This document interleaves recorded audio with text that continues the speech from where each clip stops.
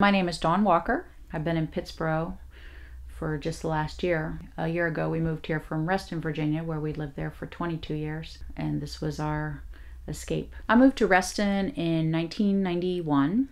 I wanted to be in the suburbs, close enough to work, but a place where I could raise my children in a community such as I grew up in, where you could, kids could walk to school, you could get to your grocery store pretty easily. It was really easy to get around.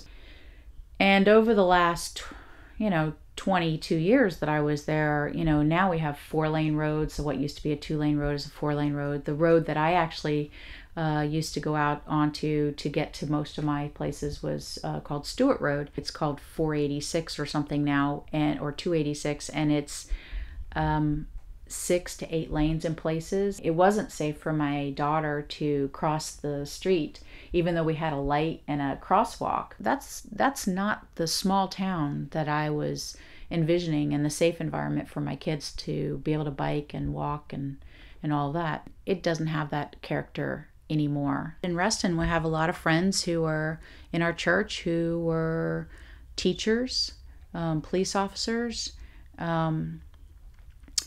the fire people. They don't live in Reston. They can't afford to live in the community that they serve. I had a 3-bedroom townhouse, and it was $85,000 when it was built.